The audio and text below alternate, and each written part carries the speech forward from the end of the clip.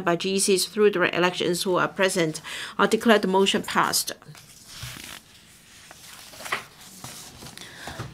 Debates on motions with no legislative effect. Motion on improving the employment terms of civil servants, enhancing the efficiency of policy implementation, and promoting creativity and innovation. Members who wish to speak, please press the request to speak button. I now call upon the Honorable Tony TSE to speak and move the motion. President, I move that the motion as printed on the agenda be passed.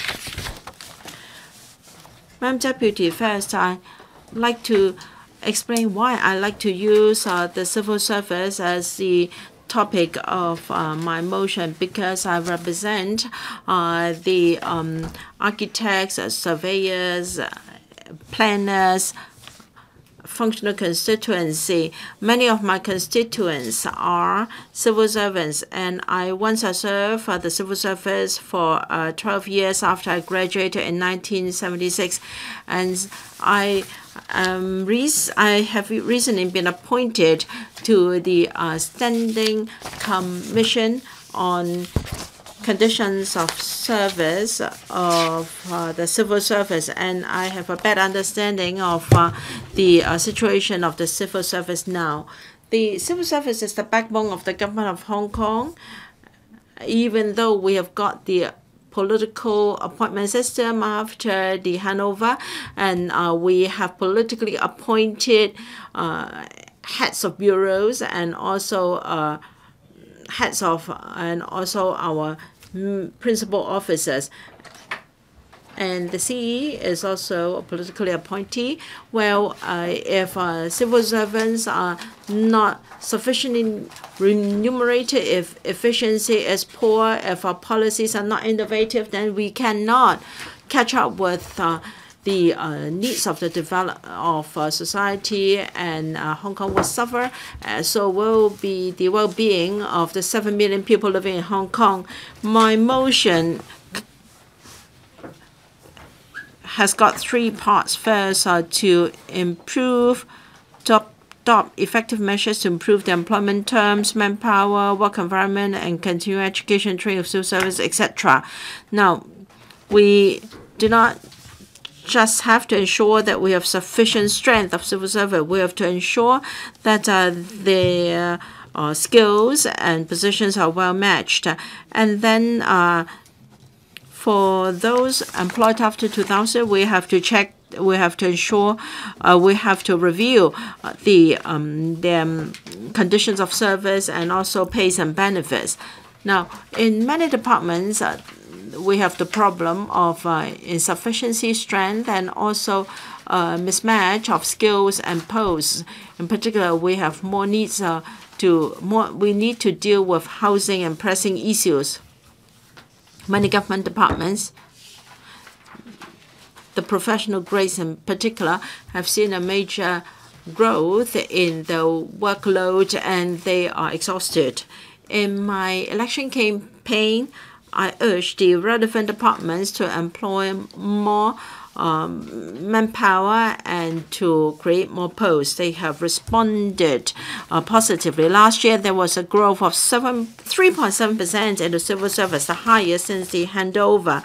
And in my posts related to my FC, have seen growth as well. I'd like to thank the CE, the CS, as well as the Secretary for the Civil Service for their hard work.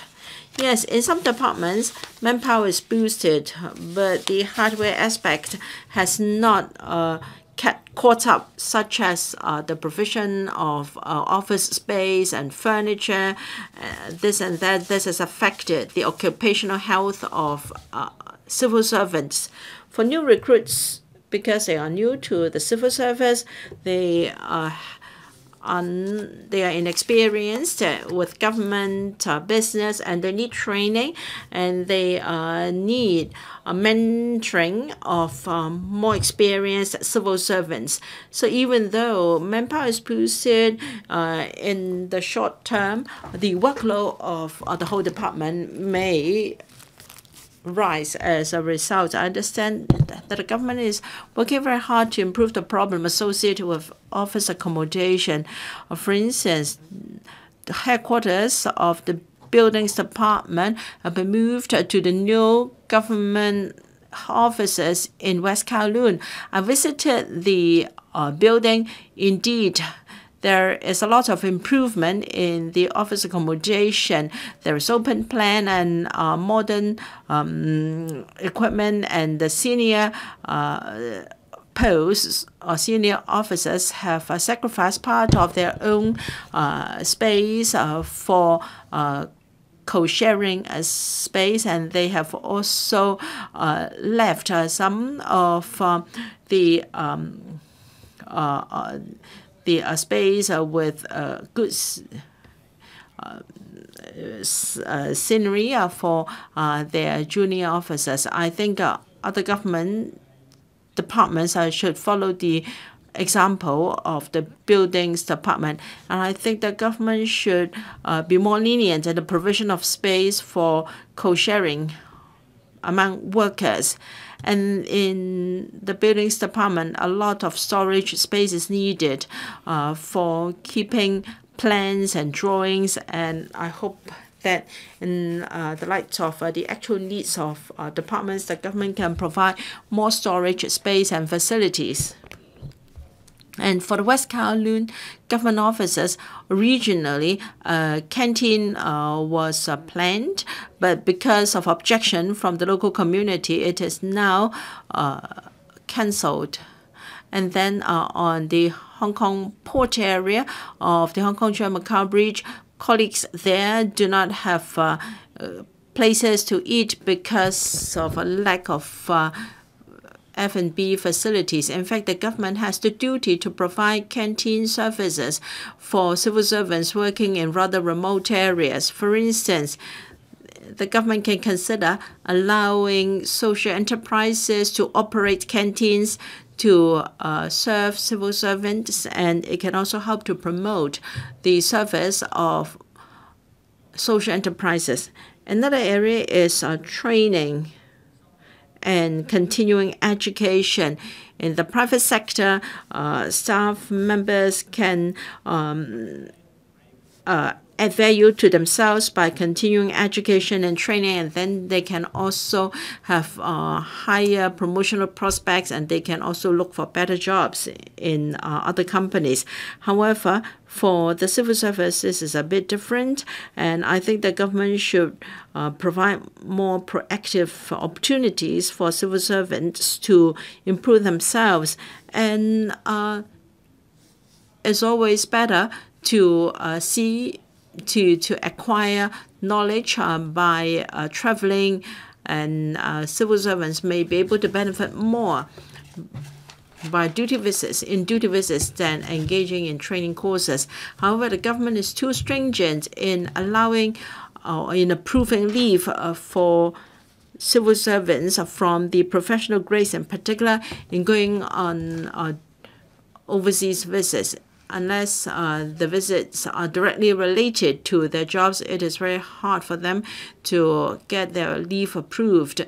In fact, professional civil servants can learn a lot in visiting governments of overseas governments, and they can learn from their practice, and they can benefit a lot.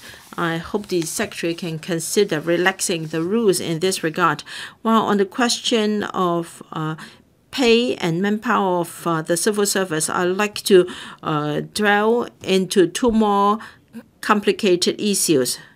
For many civil servants in the professional grades, maybe because of a change of their interest, or they may want to change their work environment, they may apply to join another department. As soon as the application is approved, the regional department will have to keep the post for 1 year to allow the civil servant to come back to the previous post. And as a result, for at least 1 year, the department will be one officer short, and other colleagues are required to double up. And if after 1 year the civil servant has decided not to return to the original department, then it will be a few months at least before the position can be filled. I'm of the view that the period for keeping the post vacant should be shortened to at least 6 months. I think 6 months is good enough for someone to find out whether he really wants to take up another post. And for some posts, the educational qualifications are the same as what it was many years ago.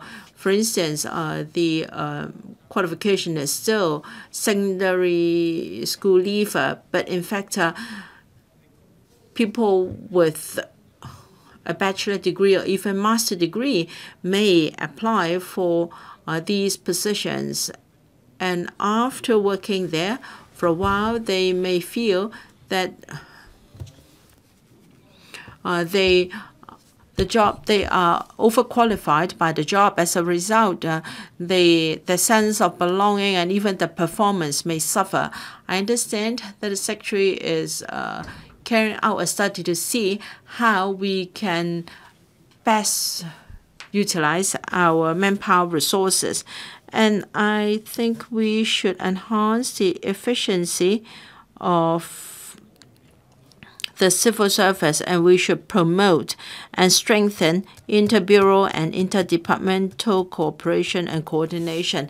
Now, recently we have this measure to hand out $4,000 in cash under the care and share scheme, but the government took 18 months in preparation for the scheme.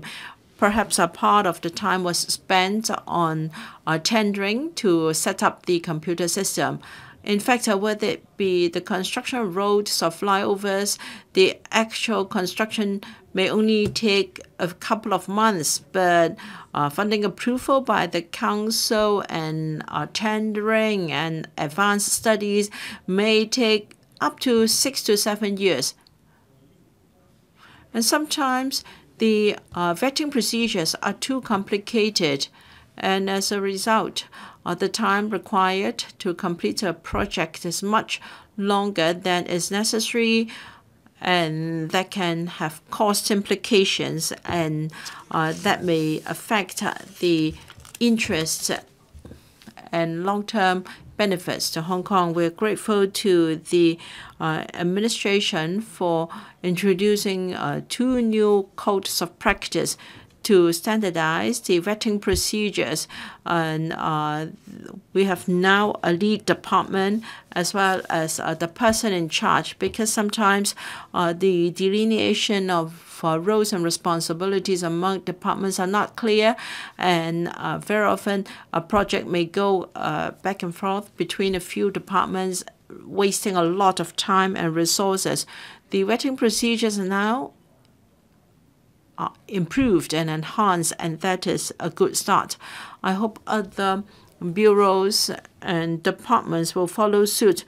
Please do not just mind your own business. Rather, we should really maximize land resources and adopt the single-site multiple use model advocated by the CE. And the last part of my motion is to promote or enhance the middle and senior civil servants' creative mindset and capacity to manage changes and to promote the use of INT. To have a smart city, we need a smart government first. To make policies smarter, then civil servants must be smarter and more creative in formulating policies. Many civil servants minded to do that, but we're much slower than the civil service in Singapore, South Korea, and even the mainland, for instance, to upgrade Windows software, 2 years, smart lampposts. We have heard about that a long time, but have yet to see one. And also handout of cash, it has also taken far too long. And for construction and maintenance and repair materials, whenever we want to use innovative materials, civil servants will ask whether they have been used before. Now, for large-scale planning studies and landscaping studies, now, because we will have a large piece of land with the reclamation of land tile, and we must tackle such a subject with innovation and a creative mindset. Our civil service is very competent and efficiency, and they deserve the support of the whole community. I now propose the question that a motion moved by the Honourable Tony TSE be passed. 4 members will move amendments to this motion. This council will conduct a joint debate on the motion and the amendments. I will call upon members who move amendments to speak in the following order: the Honourable Hon Kai-ming, the Honourable Charles Peter MOK, the Honourable Jeremy Tam, and the Honourable Holden, but they may not move the amendments at this stage. Mr. Hon Kai-ming. Thank you, Deputy. Well, my amendments are largely in line with Tony TSE's original amendment. The purpose of my amendments is to target the civil service remuneration and manpower. Our civil service union have told us over time that their aspirations have not been answered. In the past 3 years, annually there are 18,000 retirements each year. And every time when some retirement socialization, we congratulate them of leaving this hot kitchen. Well, maybe the secretary, since they're in the hot kitchen, they feel the heat. And the colleagues under you also quite feel heated. The civil service is just described that those who want outside want to be in, while those inside want to get out. This is a similar situation to them. So where are the signs? In 2017 to 18, for those at decline rate is at 14%, and 60% of them had left during probation. Since with public rising demand for public services, there is increasing difficulty in recruitment, and especially the civil service need to cope with the retirement peaks. So how can the civil service retain and attract the talent will be a key issue. So I think government can take on board the views and emotions in terms of remuneration to make it more competitive so as to compete with the private sector. There are 7 points in my amendment, which are the long-term aspirations of our civil service unions, and especially on remuneration. First, will be about the payroll cost of increment deductions that have been discussed on the public service panel many times. The pay adjustment mechanism to ensure that there were no double pay rises, and we can see that this practice for those who reach a maximum pay point, that would actually be unfair to them. The pay adjustment mechanism is based on the pay trends survey as the key indicator. Since his indicator included the merit pay and bonuses of the when they would how to avoid double pay rises, that the government will deduct the payroll cost of increments from the key indicator before coming with a net indicator. This net indicator have failed to take into account those maximum pay point. This they have reached the maximum pay point of several grades. They could not have any further pay increments. And yes, under the gross indicator, they have been deducted the payroll cost of increment, which is a de facto pay cut or deducted pay increase. while there were less new recruits in the past, the impact isn't acute, and we have more new recruits joining in. The percentage have get to about 2%. As how many of those in the civil service will be affected? About 40% of those, as 70, and 75 people had reached their maximum pay point. There would not be have further point increments. Now, which 30% of the civil service are in the middle ranks. So we can see that the payroll cost of increment deduction, especially affecting those in middle and lower ranks. The government should address the pay inequity for the middle and lower ranks so as not to damage their morale, especially there are more experience. So how do we preserve the experience and help with the effective operation of government will be vital.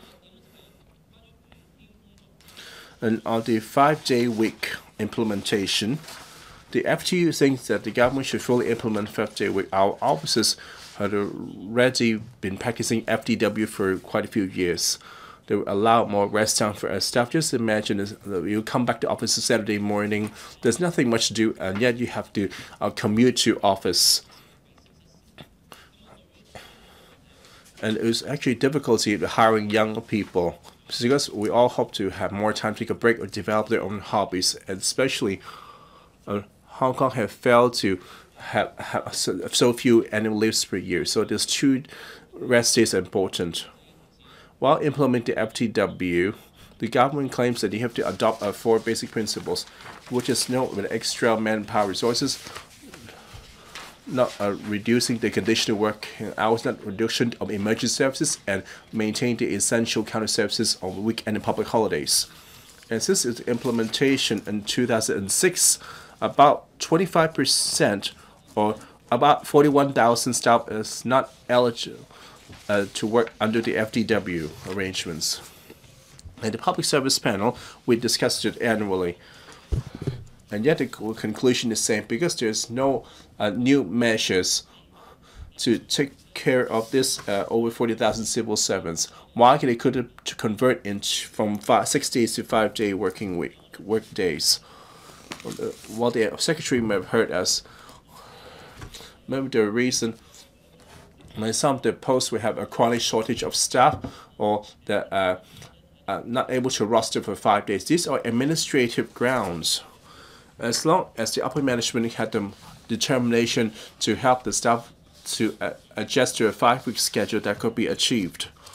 And yet, whether the bureau or the department level, maybe the department chiefs are interested. When they get to the middle management, they have too busy or haven't had any new ideas or not familiar with the frontline thinking to not able to help those basic junior and workforces to arrange a 5-day roster for them. So I think that they will undermine the appeal of the civil service position, also lead to the polarization of the workforce. I hope that the secretary can put more effort. For example, whether we can have some special appeal channel of a frontline have the idea, to have ideas on rostering, and yet it would blocked by the middle management. What can they would provide you a direct feedback, so you can coordinate. So as the HR department for the entire government, that something can be done. And for the permanent post, the government need more permanent posts to stabilize the civil service and attract talent. And the policy address, we should increase no less than 3% of civil servants. Most of the civil service concentrate on the discipline grade services, and yet there seem not improve in other grades. Well, for the LCSD have hired over 80 permanent posts. Would it really substantial enough to improve their long-standing issues? And yet is already considered the most substantial among all departments. So how do we control the chronic shortage? I think we should take more drastic measures. And the government could quite some time have tend to recruit non-civil service contract staff. Was note that the NCSE staff are 5 NIL workers. Which are the 5 NILs?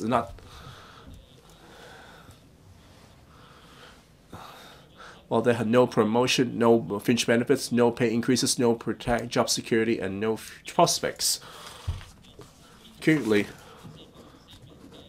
I have 3,400 staff who have worked more than 5 years, even though they're not civil service, and yet they are de facto civil servants. They have a contract for 5 more years, but yet they're not able to be hired as civil service, as that is not desirable. So when it comes to dealing with the NCSE staff, I hope they can work on 4 directions. First, the government can hire those who work more than 5 years and turn them into civil servants. And for those who have been opposite appraisal, should be able to give it increments as encouragement. And thirdly, this is very surprising. We still have over 10% of NCSE staff have they're not able to claim their sick leave if they take less than 4 days, which is a de facto pay deduction. That's come to outsourced workers, and yet we subject this to the NCSE staff, even though it's at over 10%. Hope that the CSP can address this, and for those on permanent contract could also be entitled to public holidays instead of labor holidays. Currently, about 10% of workers in this situation. Hope that the government, to attract and retain talent, they should start from the fundamental to improve their remuneration and add more permanent posts. And so submit. The Honorable Charles Peter MOK. Madam Deputy, first I want to thank Mr. Tony TSE for moving this motion. Whenever we talked about issues of the civil service, we focus on pay and conditions of service. But today, we can extend that discussion to matters of public administration policies and how to equip our civil service to catch up with times and to make use of new technology. Now, from the user's point of view, when we enhance the efficiency of public administration, we must focus on efficiency and innovation. We should do away with no longer needed red tapes. And when it comes to efficiency of public administration, I think most useful example is the handing out of $4,000 in cash, and the student finance and subsidy office is dealing with 1,200 cases per day. However, we've got 3.4 million applications and only 110,000 cases have been successfully processed. In fact, by using IT, the government might be able to make savings, but it has refused to do so. Even my ward office staff are saying that how difficult it is to submit forms by online. And according to Matthew Jung, it takes 18 months to develop such a system. The government has been spending hundreds of billions of dollars on infrastructure, and then it talked about coordination of departments for use of INT, but the government department is still passing the bucks to one another, and they rather avoid innovation to avoid mistakes. They just want to provide convenience to themselves and not to the public. Frontline officers having a hard time. They have to follow the directions of their senior officers, but often they take the blame from members of the public. So there's such a simple thing, and yet the government is so incompetent. This shows that the government is bureaucratic and very archaic. They don't really care about KPIs and efficiency. The government like to sing praises of Hong Kong's use of technology and innovation, but this is not obvious to the public. When can we see the advantages of the internet? We should be a world city, and we should show efficiency.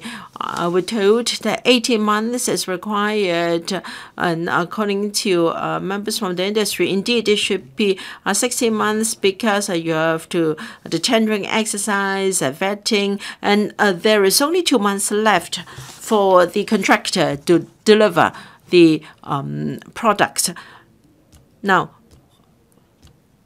the government internally cannot develop the system very rapidly. They always have to outsource because the government itself doesn't know how to do it. This cannot be.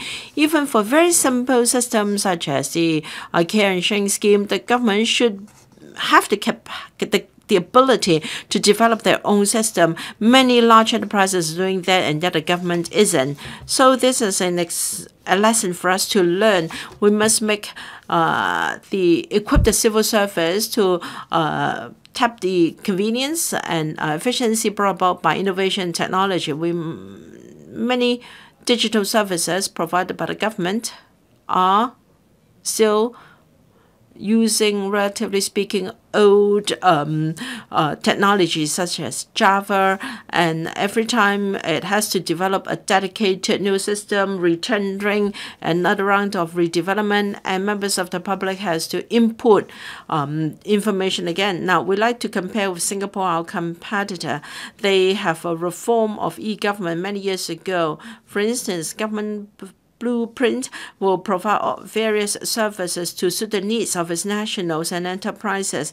In 2016, it provides a one-stop service so that there is a platform for different licensing services. So in Hong Kong, you want to look for government subsidies, and you have to look at the web pages of different government departments before you can tell what is available for SMEs. So how can we live up to the changing expectations of the community? Singapore has launched this. They have developed a shared use of IT tools so that at a low cost and efficient manner, they can offer this application, Moments of Life. It is totally user-oriented. Government information is integrated services for childcare services, family services, and there is also laboratories for user experience, so that government departments know how to improve their services and their websites, whereas in Hong Kong, the government has no idea what it wants to do. It may spend hundreds of millions of thousands of dollars on develop an app with very low utilization. And we should also train the civil service in the use of IT. We must improve the situation.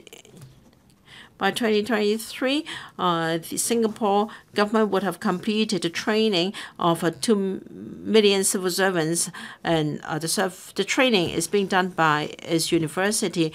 And there will also be a scholarship for a smart country to nurture IT engineers among young people. The problem is, can our government attract the smartest young people to join it? The government is still outsourcing its IT jobs. It is not giving professional recognition to IT staff, so it cannot attract high caliber talents. And how can it turn Hong Kong to a smart city and really go through this IT transformation? And government policies will affect many industries. It likes outsourcing. FTU talked about NCSC, non-civil service contract staff. In fact, many IT staff or IT professionals would rather be NCSC staff because they are still employees of companies with T contracts from the government. We thank the OGCIO because bit by bit it is improving the situation. Still, the problem is, when compared with members of the same team, these T contract staff will wonder how come civil servants are so much better paid than they are while they're doing the same job. So how can you call them engaged in jobs of needed in short-term work when they have to work in the job for more than 10 years? Now, I have raised this with the government many times, and yet many new IT posts are still being filled by T contract staff. And the government has also cut some positions.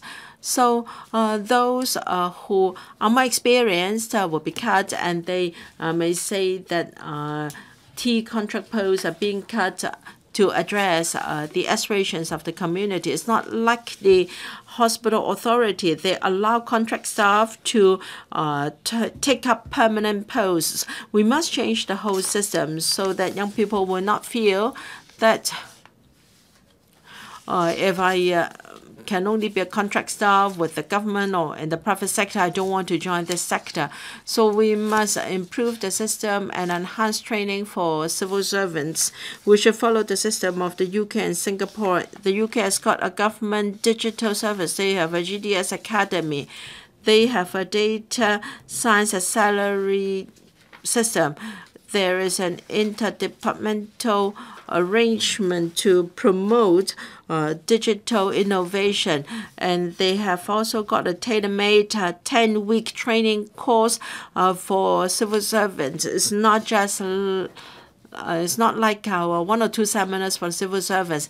There, the civil servants are better trained to promote smart city. We must instill this sense of innovation into our civil servants, and there must be sufficient training tools.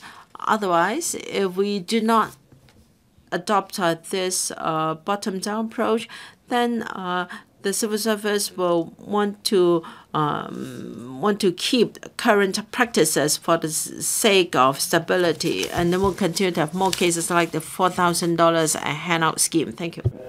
Mr. Jeremy Tam, thank you. The last governor of Hong Kong, Mr. Chris Penn, once said that Hong Kong's civil service is one of the best civil service in the world. So we can see that to members of the public, the civil service is professional, neutral, and efficient. But today, following all the scandals, we see that the core values of the civil service have been eroded.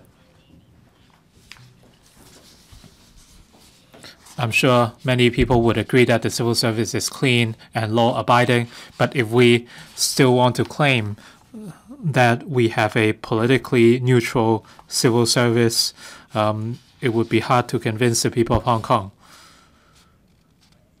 The objective of my amendment is to free the 117,000 strong civil service from political pressure so that they can fulfill their duties in a neutral manner.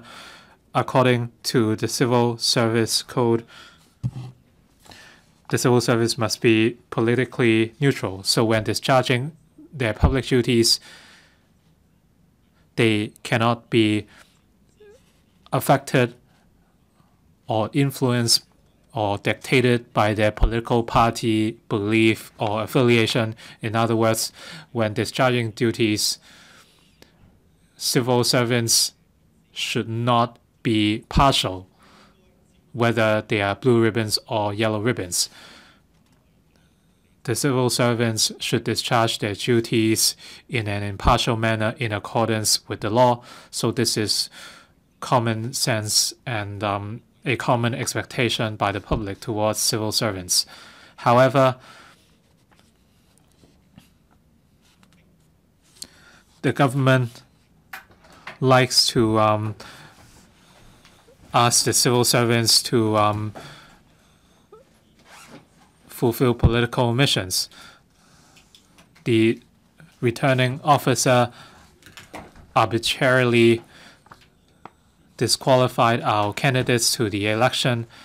The Education Bureau has amended our textbooks and they have indirectly promoted national education, while the Immigration Department arbitrarily rejected entry by participants of social movements, and visas have been rejected. Even Hong Kong Post has been infiltrated. They refuse to mail the alleged promotional circulars from the opposition. Ahead of the June 4th vigil last night, many political parties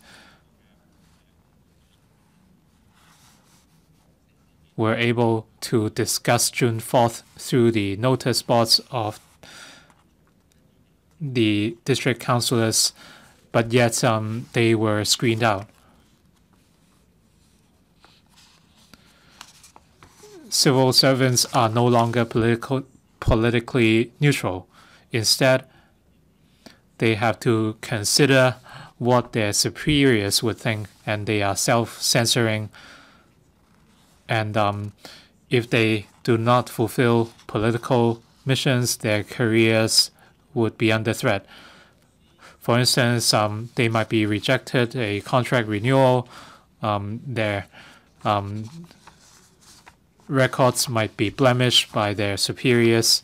So the common expectation that, or common sense that civil servants should be politically neutral is no longer the case.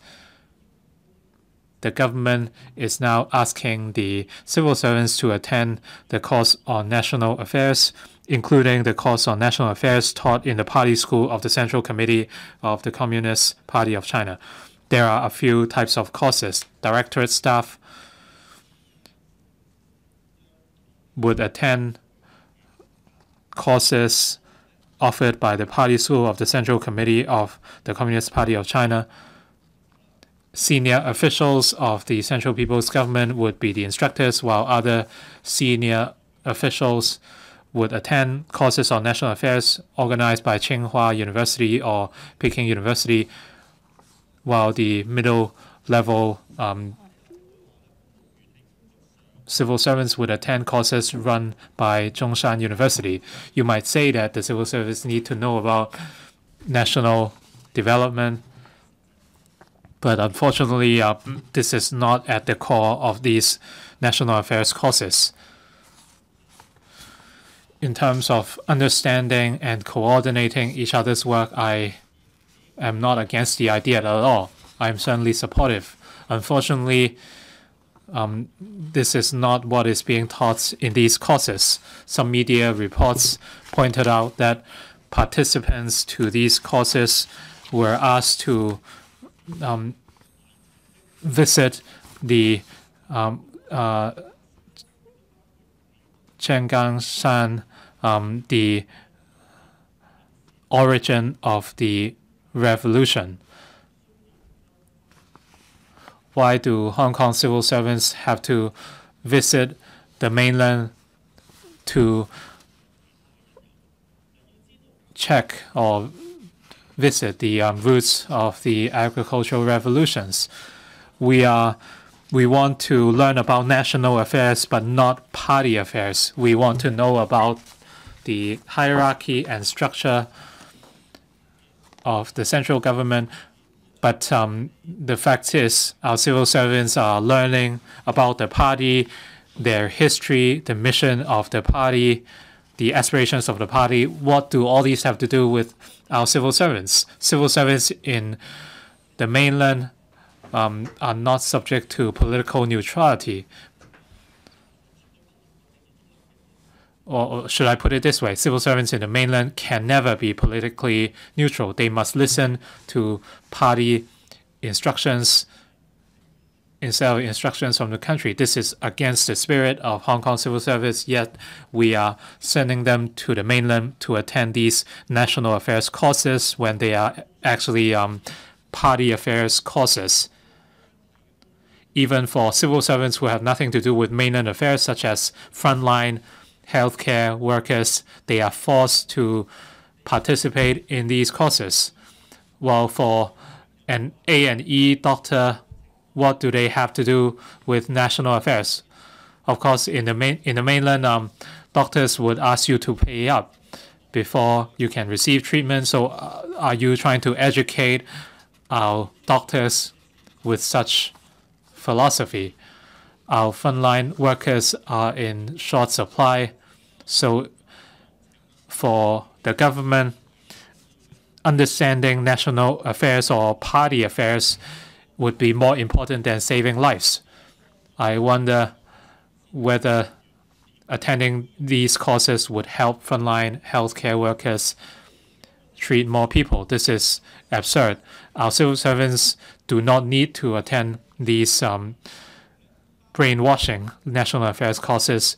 So I request the government to abolish these courses in my amendment. And I'm pinpointing the brainwashing national affairs courses for visits of a collaborative nature. They are not an issue. I'm only against courses on party affairs. These courses on national affairs should be abolished, and the Civil Service Code should be enforced in a strict manner so that civil servants can be free from political pressure and they can work in a neutral and professional environment. I urge members to support my amendment. Thank you. Thank you. Mr. Holden CHOW.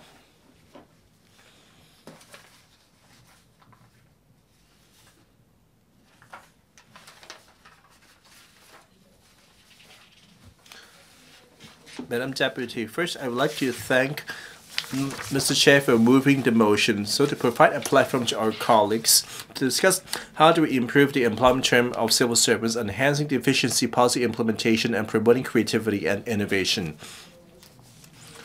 For the the DB agrees with the original motion, and since we have the opportunity to discuss that, I think we can further more specific and we can urge the administration to improve, but also reflect the concern of civil service unions. The following time, I would like to elaborate on my proposed amendments. Recently, the government continued to launch new initiatives and thought that the government, where the public had higher expectation of and demand for public services, the government need to increase the establishment and the strength. And yet, the retirement brought by the aging population, the civil service organizations, and what in the expansion of the civil service strength, need to face with the rising wastage. As of 2018 March, the establishment, even though it had increased by $178,000, and yet the actual strength is at 171,000. That about 7,000 vacancies. And to fill up the vacancies, recruiting staff is one way, and extending the retirement age, reducing wastage, will see more targeted measures. According to the CSB figures, that the retirement is the biggest cause of wastage. In 2017-18, there are about 6,500 civil servants retiring, which is a 15-year high. Even though the administration have announced twice extending the retirement age, and simply to cope with those who entered the force on June 1st, 2000, and most of these have yet to reach retirement, and which are not the group that would face the highest wastage. Extending the retirement wage can reduce the wastage 10 to 8 years ahead, but it cannot offer immediate relief. Thus, in my amendment, I propose extending the retirement age, those entered before 1st June 2000, which we call as the old system. Talking of wastage rate is that discipline grades suffer the most severe shortage. For example, police, CNE, CSD, and fire service department must conduct year-round recruitment to deal with the staff shortages. Look at the figures excluding the ICAC. The 6 discipline forces there have a higher wastage than overall civil service, and those in the rank and file is quite severe. For example, CSD and the CNE in 2018-19, the wastage rate is at 70.5 and 5.1% respectively. For some part of the problem had to do with retirement age. According to the staff side unions of the discipline services, that remuneration is a weighing factor for wastage. Compared to civilian grades, the discipline services need to cope with more challenging work environment and to take on work stress and also need to face danger. Also, they are bound by discipline and roster work and on-call duties. Thus, in the past, the civil services have their own grade structure and pay scale. And since the unique nature of discipline services, when improving remuneration, there are no comparators in the private market, unlike the civilian grades. Even though that the grade structure review on this service can do akin to a pay survey, so as to comprehensively to adjust the pay structure, scale and rhythm, and the grade structure, but therefore not a regular review.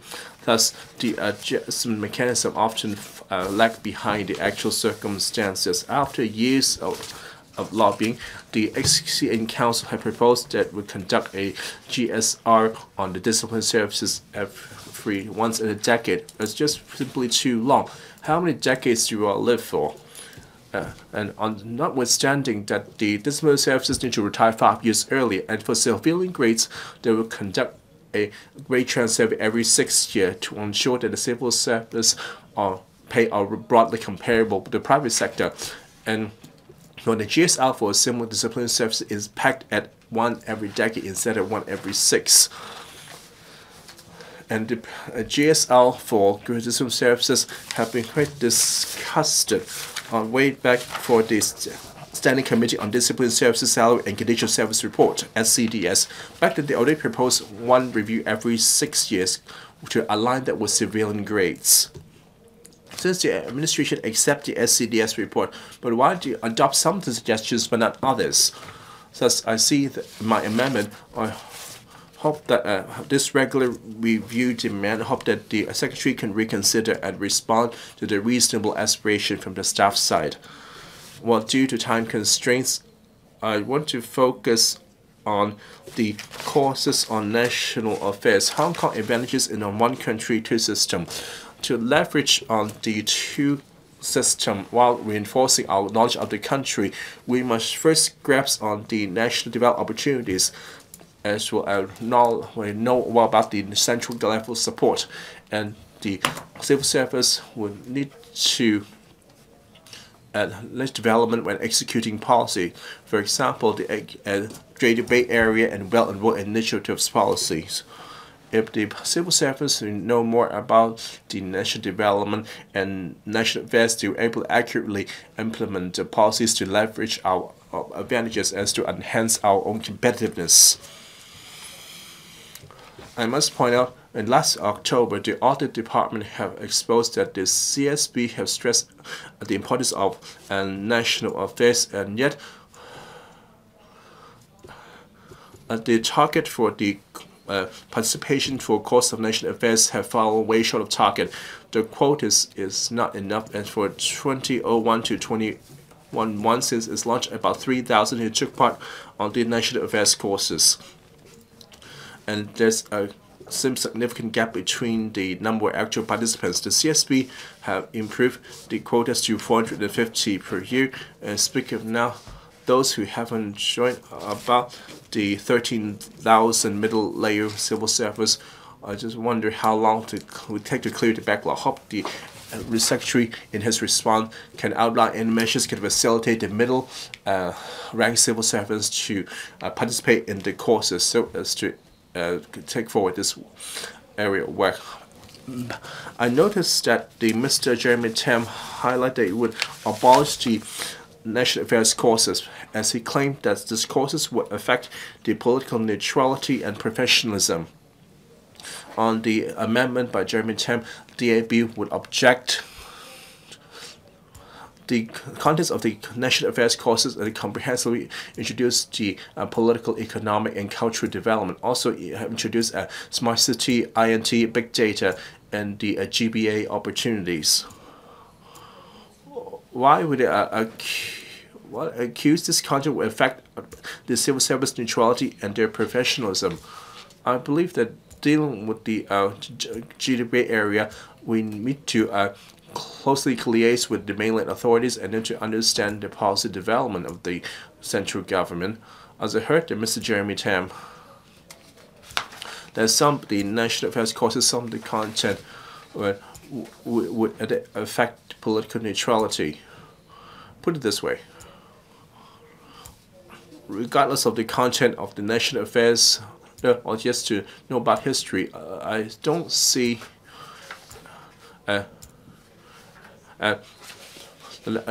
as you said, brainwashing. Well, for civil service taking part of this at NACs, I believe they're on in critical thinking. I hope that Mr. Jeremy Tam should not label and smear them and seem to equate the national affairs courses to brainwashing. This is a serious accusation. I hope that you should not see the current courses on offer with tinted lenses, so as to let the civil service know about the national development and the various policies, infrastructure. I so submit. 公務員事務局局長 Secretary for the Civil Service.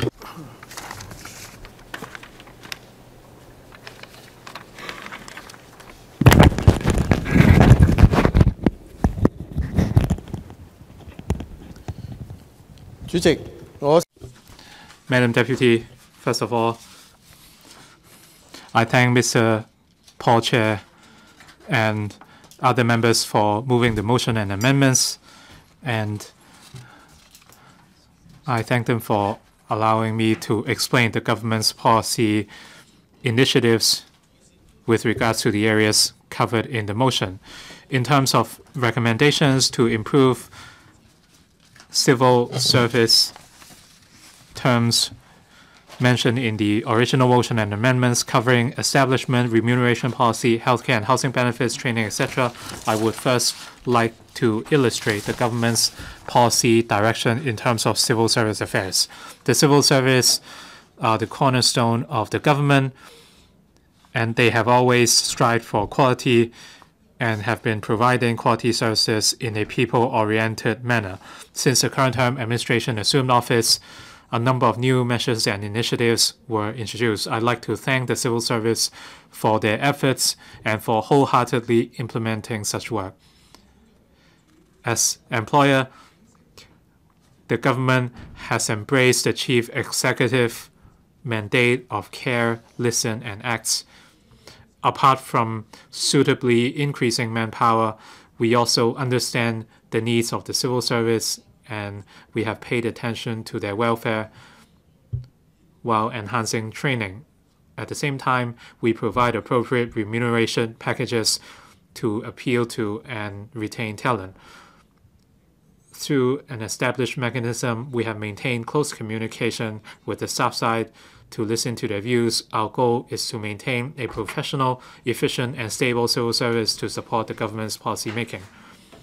As for the cross-bureau and departmental collaboration, which some members talked about, the current term administration set up the Policy, Innovation and Coordination Office, or PICO, on the 1st of April last year to enhance cooperation and coordination between the policy, research, and innovative departments, and to aid with the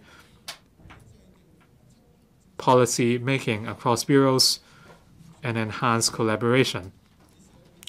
When the policy bureaus and departments make and execute policies, they would embrace collaboration for the interests of the society. In terms of promoting innovation and creativity, we can see that the government is actively promoting smart city, including a smart government, promoting the application and research of innovative technologies within departments are among the focus of the government. The Innovation and Technology Bureau set up Tech Connect Block Vote in the middle of 2017 to support the planning and implementation of technology projects in different government departments so that technology can be deployed to enhance efficiency and improve public services. Through a string of other measures, the government also seeks to enhance the application and research of innovation and technology among government departments. We also pay attention to the training of civil servants on different levels in terms of their innovative spirit and application of technology. Innovation and technology has been added to many courses, and the government is adopting a multi-pronged approach to enhance the innovative spirit and application of technology by civil servants to support the promotion of Hong Kong's smart city blueprint and innovation of services.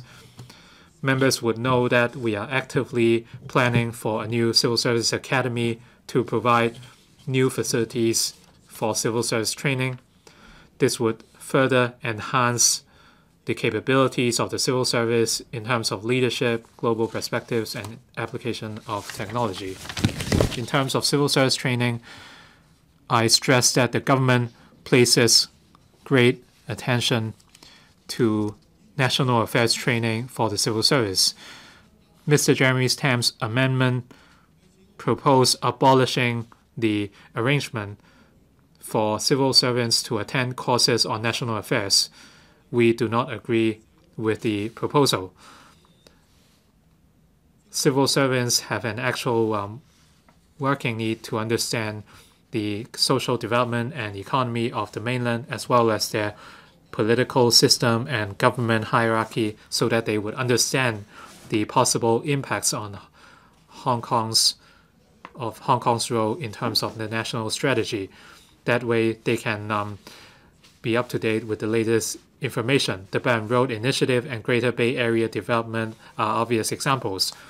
Civil servants must understand the macro policies and latest developments of a nation so that Hong Kong can better grasp these opportunities. Some members query that the courses on national affairs might affect the political neutrality of the civil service. I wish to point out that a politically neutral civil service refers to the fact that regardless of the political stance of the civil servants, they must be loyal to the SAR government and chief executive in discharging their duties, and in doing so, they cannot be influenced or dictated by their political belief or affiliation. I stress that all civil servants abide by the law and they are politically neutral.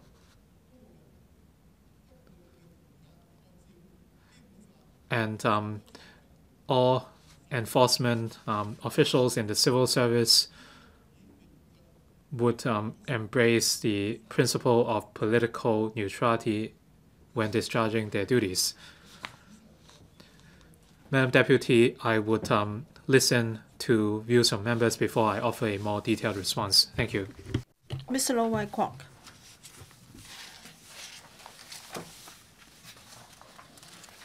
Madam Deputy, first I want to thank Mr. Tony TSE for moving the motion on improving the employment terms of civil servants, enhancing the efficiency of policy implementation, promoting creativity and innovation. All sectors of society would support to properly implement policies of the government rely on a team of outstanding civil service.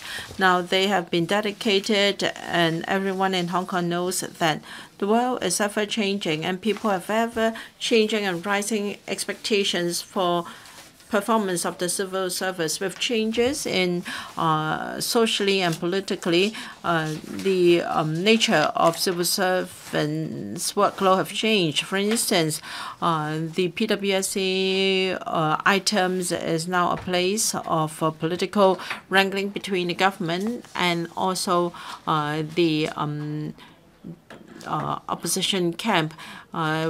Many projects involve medical and health care, education, social welfare, traffic infrastructure. They have wide implications on people's livelihood. The filibustering has added to the workload of professional grades. They must be very conversant with various public works projects. They have to communicate with different sectors of society and secure the support of legislators. Now, I fully understand the ever-increasing workload of civil servants. So I have said to the CS and FS a number of times to face up to these problems, and the strength of professional grades should be reviewed on a regular basis to see whether they should be boosted or not. I understand that there will be 3,000 more posts or 1.8% increase in the works department establishment. Among the newly added posts, some of them are in the works and construction departments, accounting for 5% of the strength of the EMST, ASD, TD, Highways Department, and the Environmental Protection Department. And the Secretary said that in the light of different stages of public works, professional staff will be added to appropriate departments.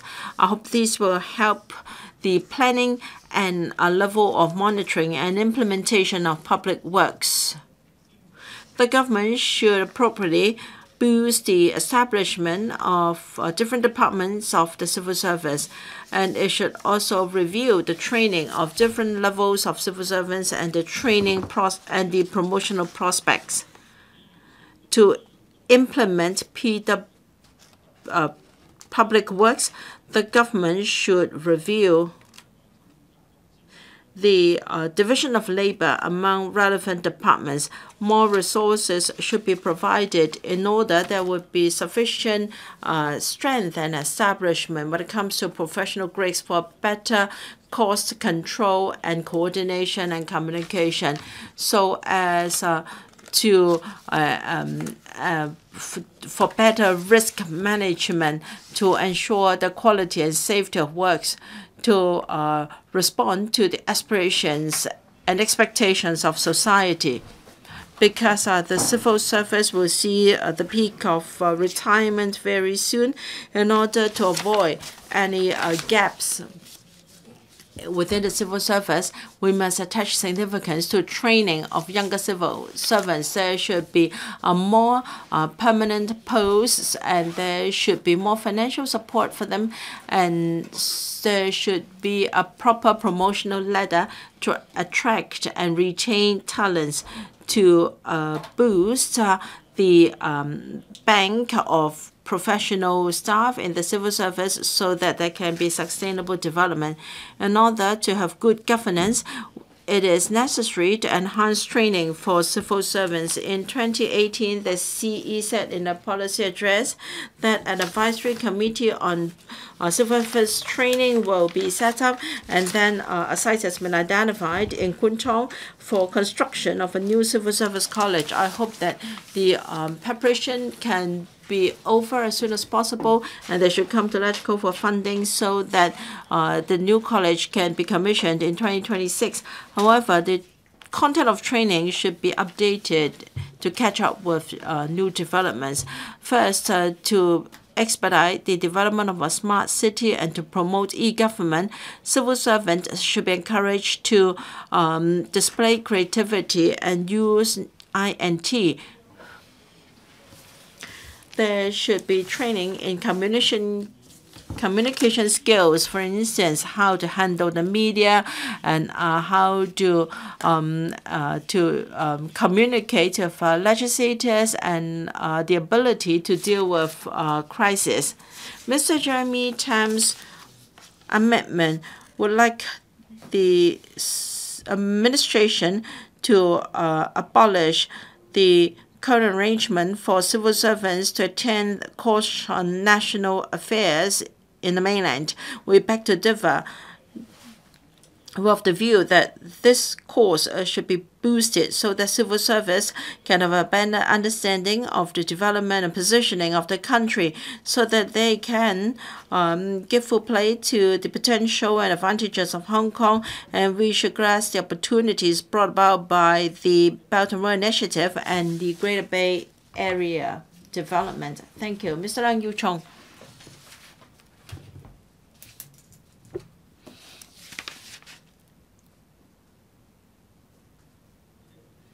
Madam Deputy, at least 6 civil service associations have written to Carrie Lam to show their support for the amendments to the Fugitive Offenders Ordinance, to urge the administration to expedite the process ASAP. There were strong repercussions within the civil service. The media have approached or has received complaints from the FSD and other DSC who have claimed that they have been wrongly represented by their staff associations, and that is against the principle of neutrality of the civil service. And the CE's office is suspected to have pressurized civil service organizations, urging them to show their support for the government. The CE wants to rush through the legislation, and she has totally forgotten the rule for civil servants to remain neutral. She has entirely undermined or destroyed the professionalism of the civil service. This is a big disservice to the community of Hong Kong, and in fact, it is a crime. And then, in the dispute over the amendments to the FOO, civil servants, government bodies and quasi-government bodies have favored the pro-establishment camp and the government. In order to protect their rights, both they have to show their loyalty to the government, and now they are tools of the government for its governance, and this is very saddening. The civil service is always the pride of Hong Kong, but because of the behavior of the CE, the FS, and the CS.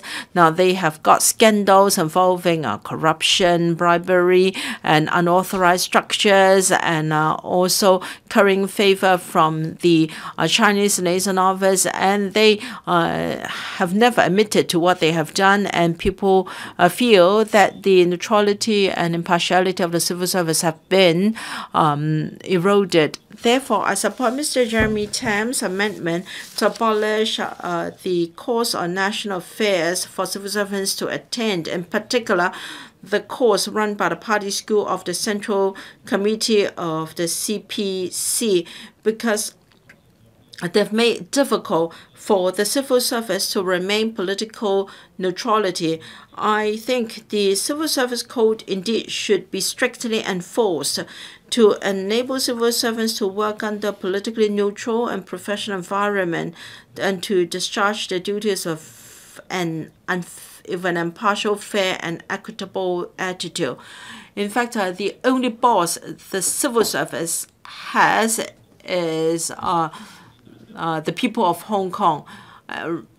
It is not that the Chinese liaison office should be the boss, as felt by some of us here.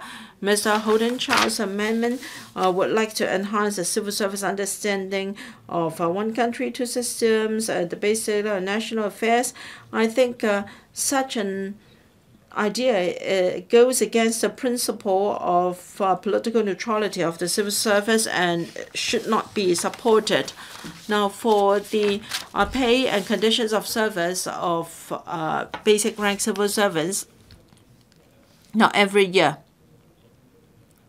the civil service paid adjustment of the lower band of civil servants after adjustment will not be too different from what their senior colleagues get by percentage terms, but because of the lower base they have, the actual amount they get is very different.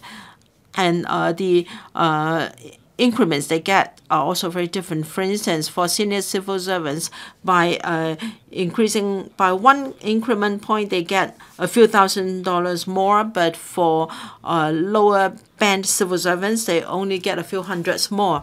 And very often, the salary scales of lower band civil servants is much shorter, and after they have reached their maximum point, they can only rely on their annual pay adjustment.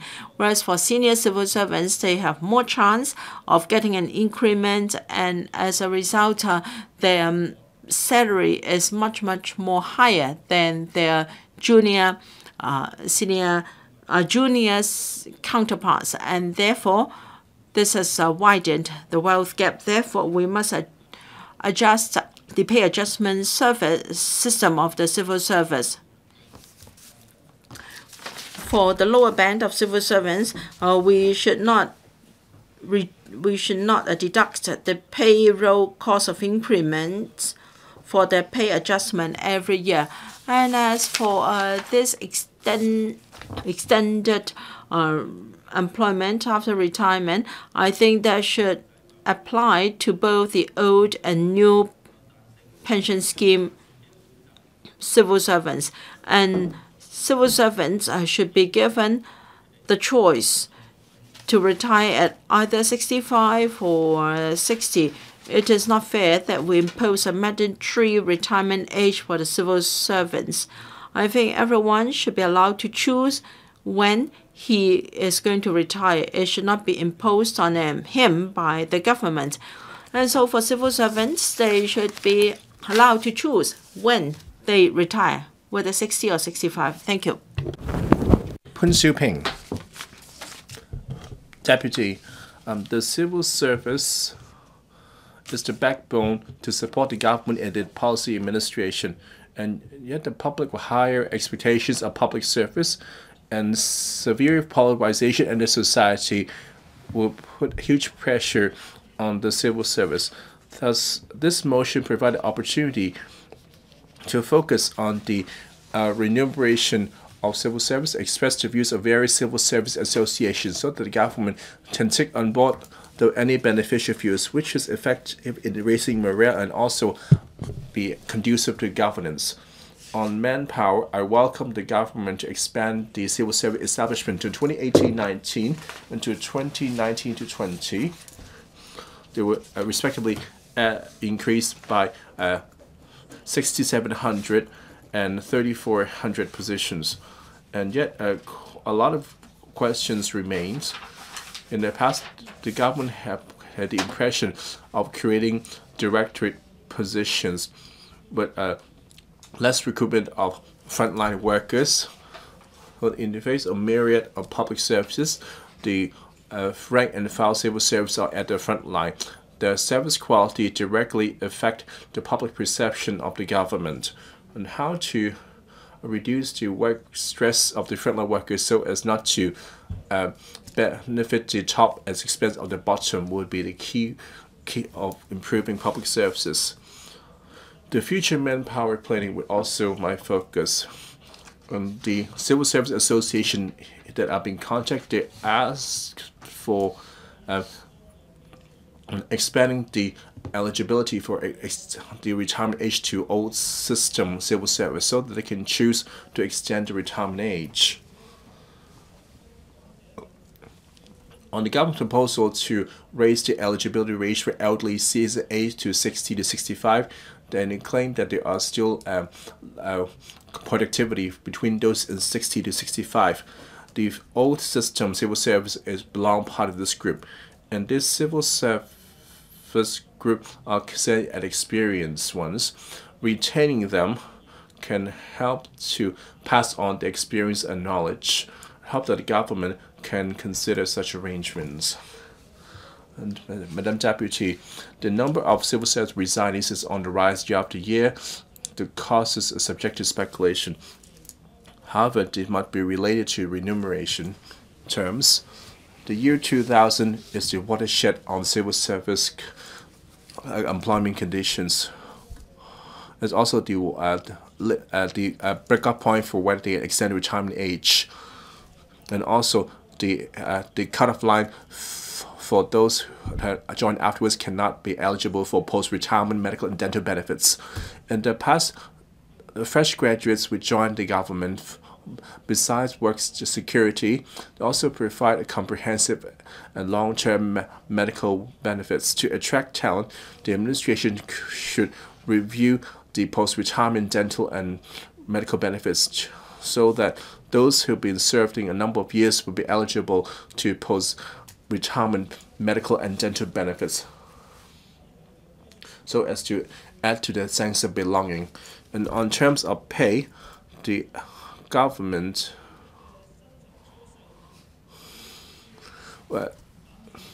would deduct the payroll cost of increment from the gross indicator,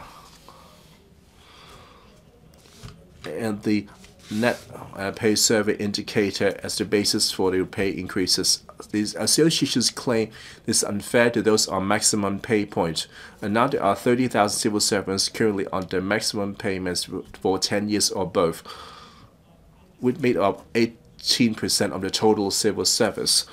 This is effectively a pay cut and damaging to their morale. Madam Deputy, when the government implementing the FDW since 2006, a decade on, there's still about 25% of civil servants does not benefit from this policy.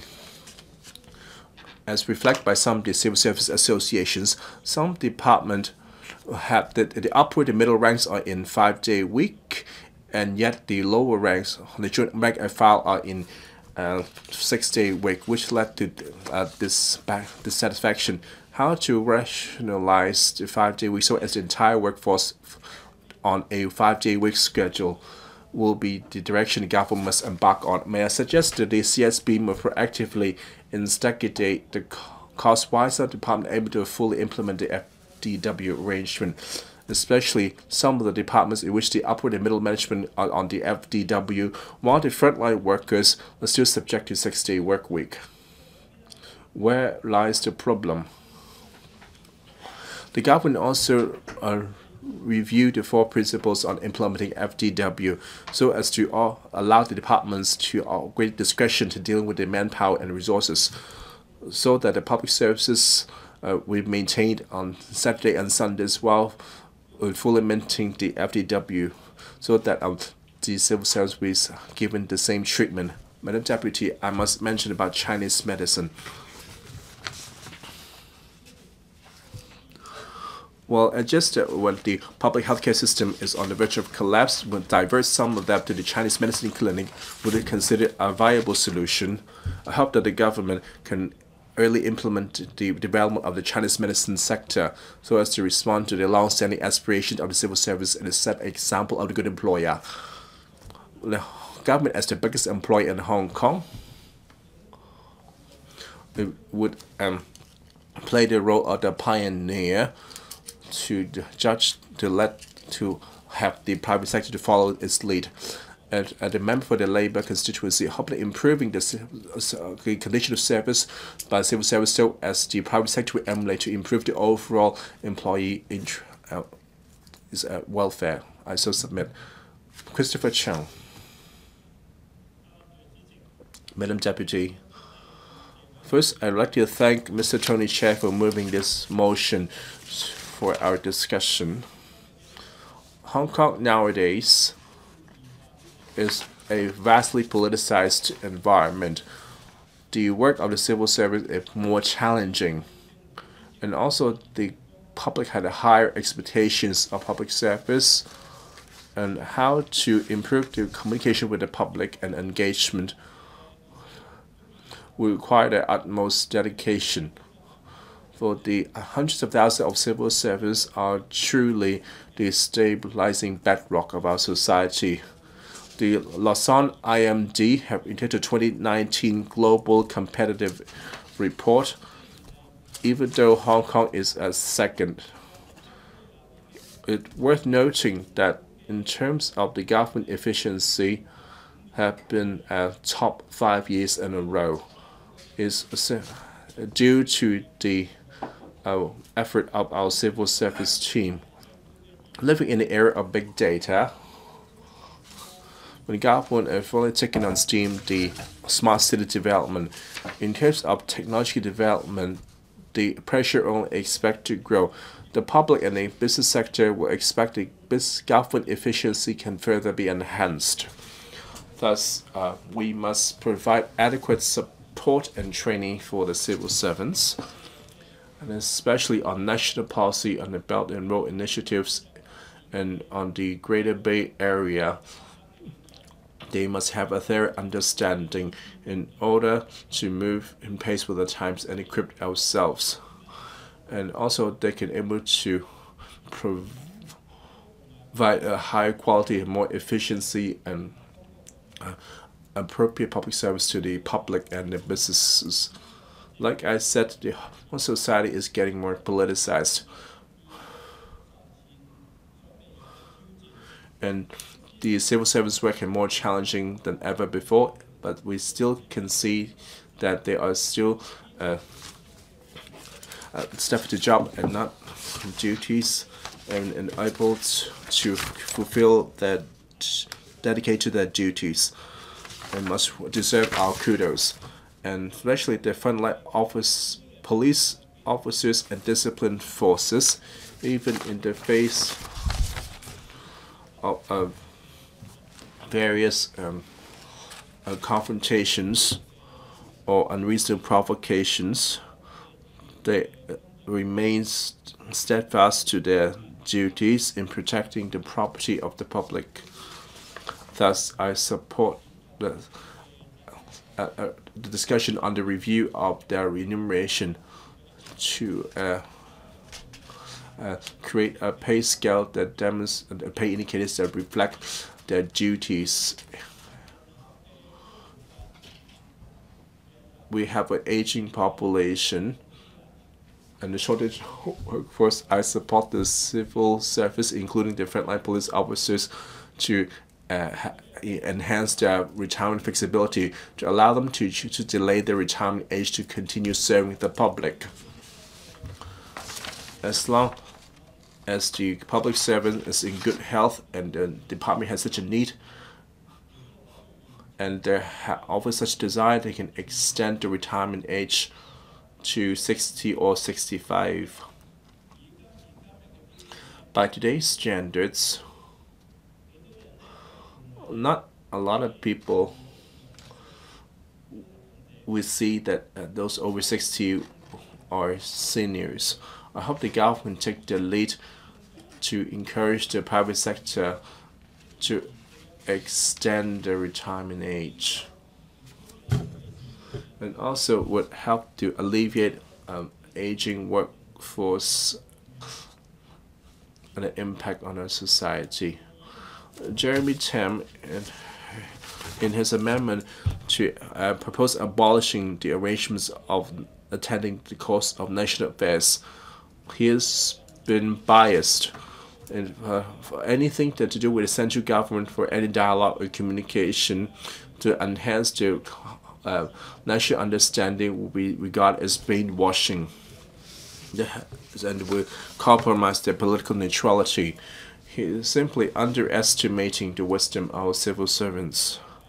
Apparently, he failed to see that 40 years of the opening up of China has seen remarkable achievements, and failed to notice that the prospect for Belt and Road and the GBA. He lost his direction and buried his head in the sand. Since I'm not able to support his amendment, I support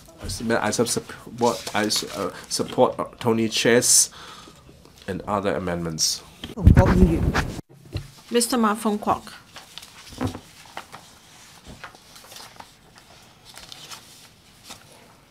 Madam Deputy, I speak to support Mr. Tony TSE's motion. Our civil service is famous for its high efficiency and integrity. They are responsible for a range of services, immigration, medical, healthcare, welfare, environmental hygiene, and so forth. We have a strength of over 170,000 in the civil service. Being such a big team, the government has the responsibility to improve the employment terms of the civil servants from time to time to enhance their high quality and uphold their morale. The purpose of our civil service policy is to provide sufficient attraction to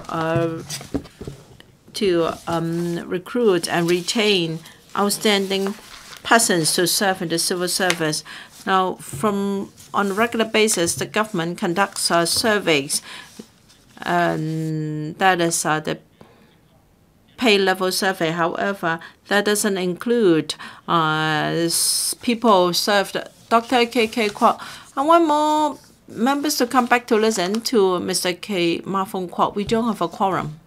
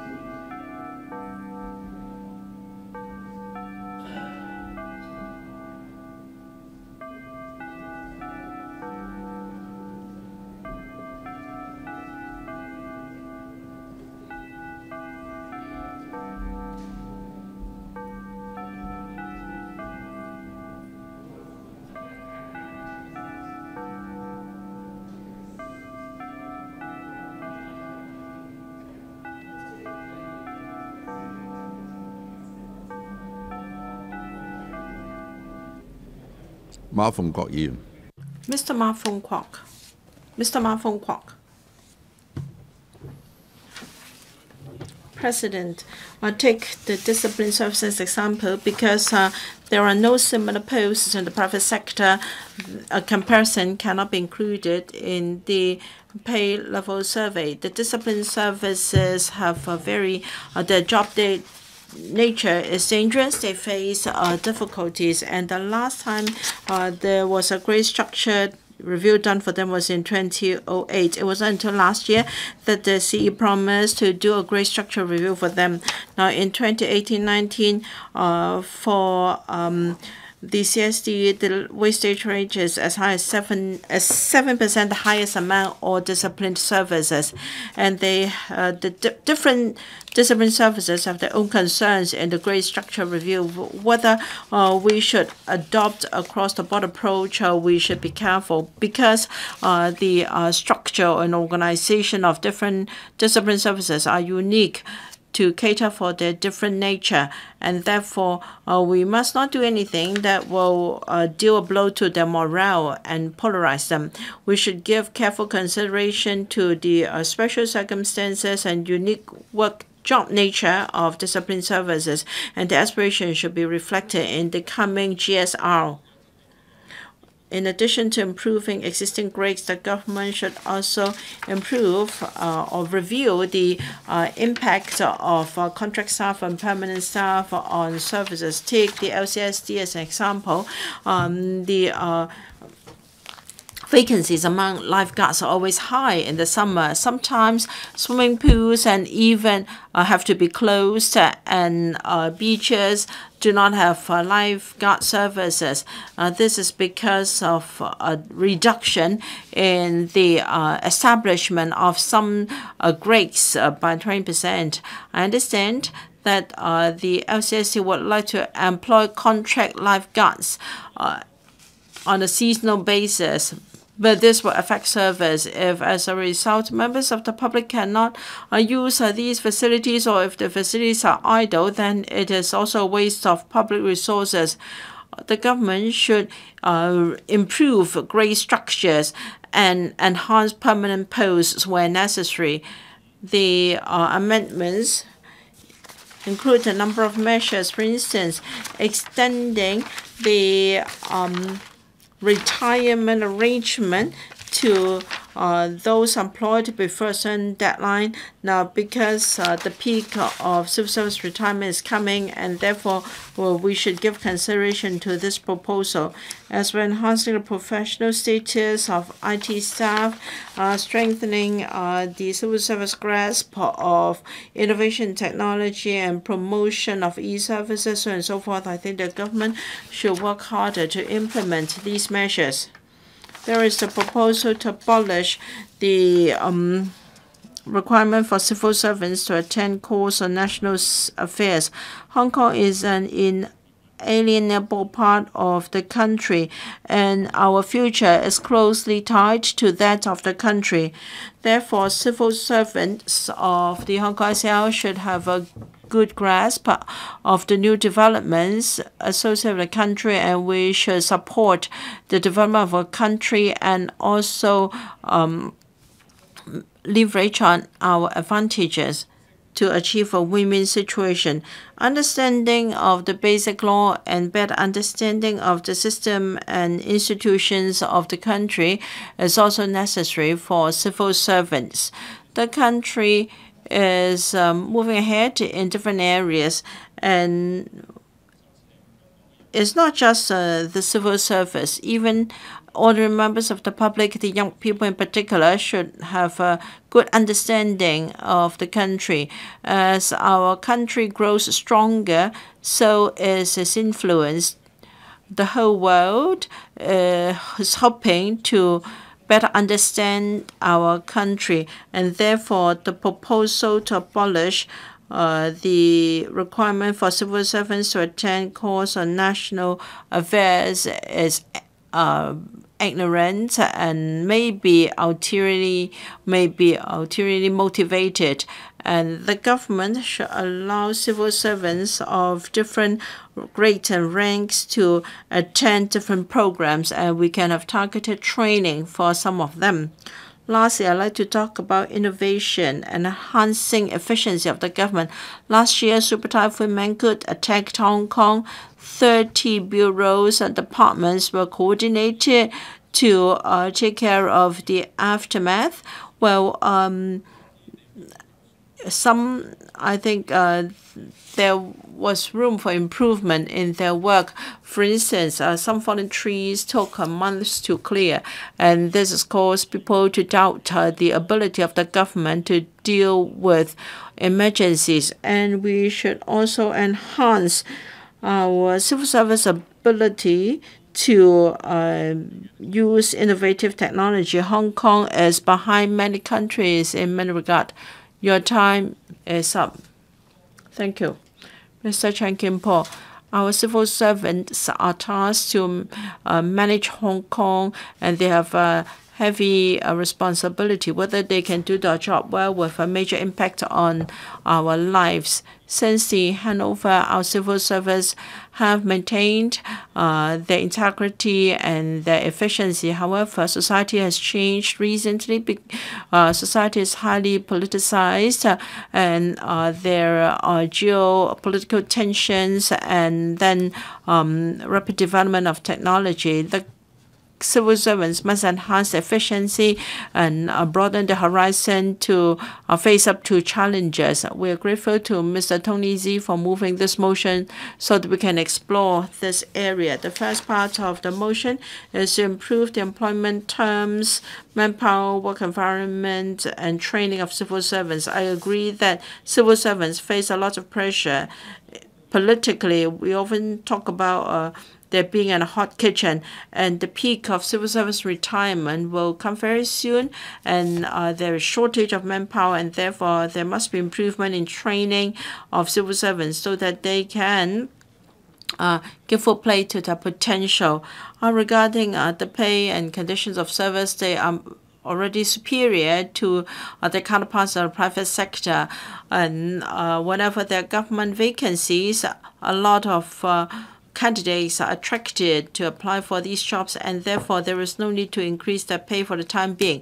Rather, civil service pay should be performance-packed so that people can be incentivized to work harder. And the second part of the motion is about promoting creativity and innovation. And I think this is the crux of the matter. Because of systems and red tapes, efficiency is not high enough. Members of the public would like land to be sold and housing to be provided expeditiously.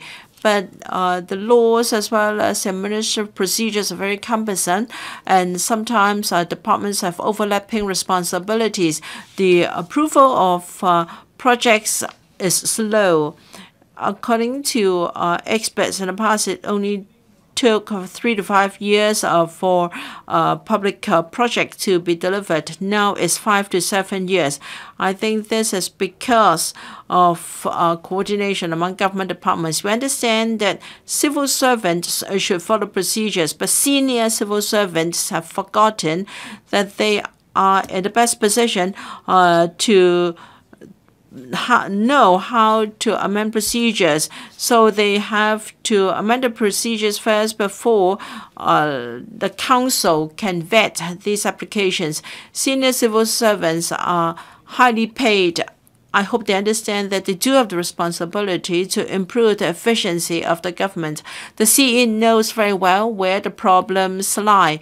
In her platform, she said that the government should from time to time review the mode of operation and relieve the work pressure of civil servants.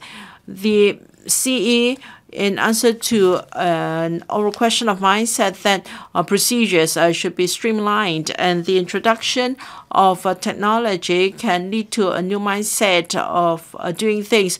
For instance, in the replacement of our smart ID card, the procedures have been very smooth as a good example. The government should continue to enhance its efficiency. We have over 170,000 civil servants.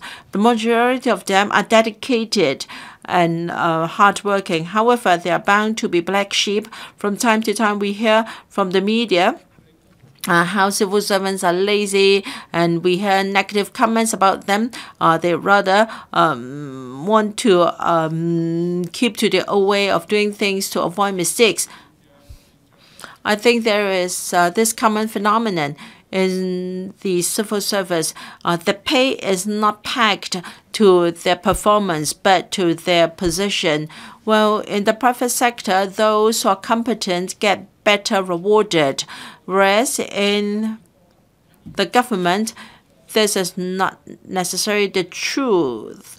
If you do more, you may risk making mistakes, and to play safe, civil servants would rather not to want to avoid mistakes, and so very soon they can be retired.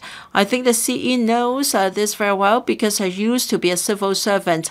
Our competitiveness is falling, and because of the trade conflicts, we faced with challenges, and we must improve the civil service. This is urgent. Thank you. Dr. Smith-Quad. I'd like to thank Mr. Tony Chair for moving this motion. The civil service has always been responsible and supporting the policy making of the SAR government. So I support the motion in the sense that the employment terms of the civil service can be improved and training should be enhanced. The civil services creative thinking, efficiency, the research and application of technology, etc., have been areas I have always advocated. Since time is limited, I would focus on the requests of this discipline services. They play an essential and challenging role in maintaining peace and order of Hong Kong, and they help stabilize our society.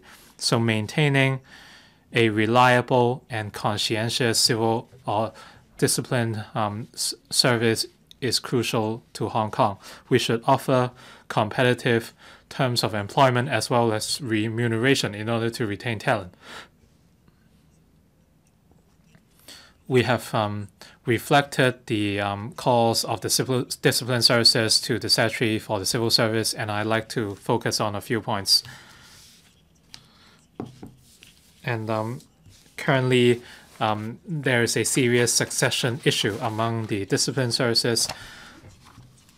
So for discipline services staff who joined before June 2000, they can opt to extend their service to age 60. Even if this is not possible, can these retirees be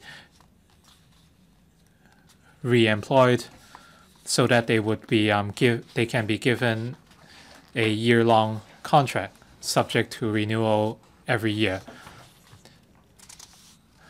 The government said such proposal is already, or option is already available, but the discipline services said that such applications are highly unlikely to be approved. So extension of service would allow these retirees to continue to offer their expertise and experience. And since the government is advocating retirement at age 65, I hope they can reconsider the issue. All along, we have been angling for great structural review for the discipline forces, and in the 2015 policy address, the government said that they would conduct GSR. They appointed the SCDS for this review, and it will take the review would take 18 months to be complete, but by 2020. The discipline services have offered a lot of views during this time. They wonder when the proposals would be implemented after the review is completed by 2020, and they hope that the proposals would be implemented by the time SCDS is appointed. We have been hoping to provide Chinese medicine and dental services to the discipline services, but there has not been any update on Chinese medicine services after 8 months. As for dental services, the waiting time is an average 1 year and 2 months. This is certainly not satisfactory, and dental services must be enhanced. As for departmental quarters, they are a major incentive for discipline services.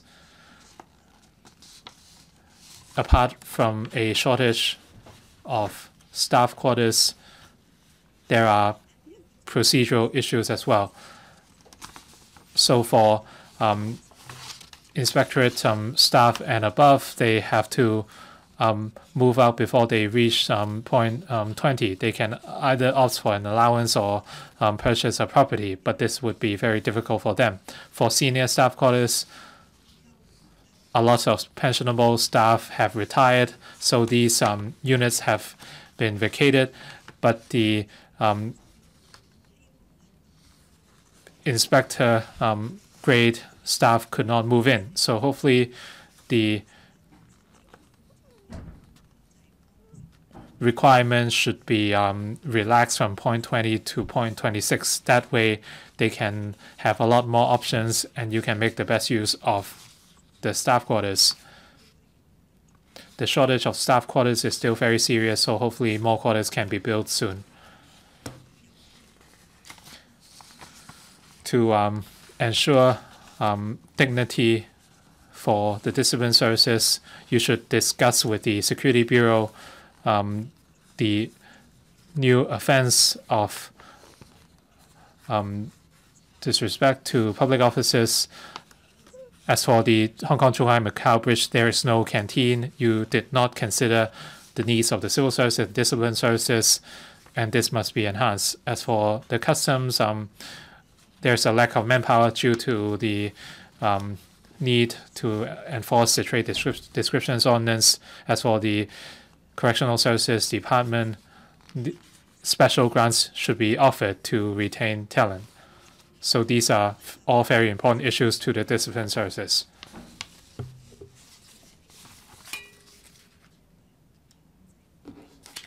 Generally speaking, the more training on technology and artificial intelligence should be provided to the civil service. Most of the current training offered are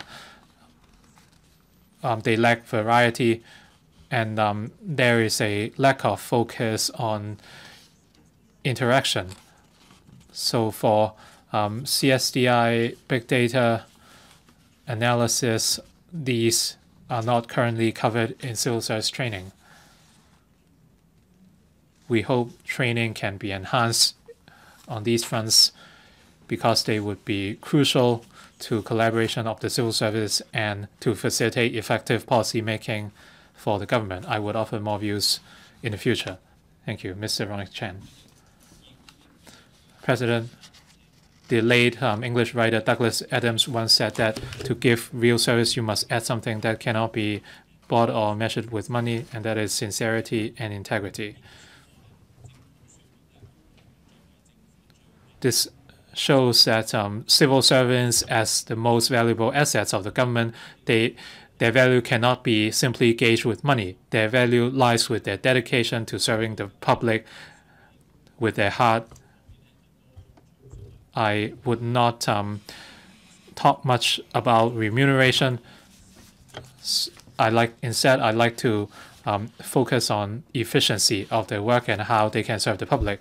The SAR government operates a quality civil service that is of much acclaim, and recently the Lausanne School of Switzerland published a competitiveness report. Hong Kong ranked second in the world, and there are 4 scoring criteria, including efficiency of government infrastructure, conducting of business.